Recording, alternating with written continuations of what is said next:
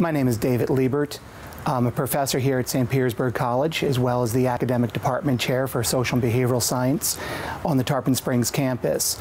And I would like to invite you to join me this summer as I lead a cohort of students to study both psychology and sociology in Ireland. This is a tremendous opportunity for students.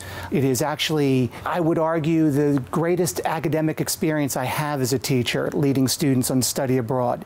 The changes that I see with students, the experience that they have, the relationships that they make and continue, whether it be on Facebook. Even had students who complete their degree in dairy. I would love for you to join me this summer. If you have any questions, please don't hesitate to contact me. Hope to see you.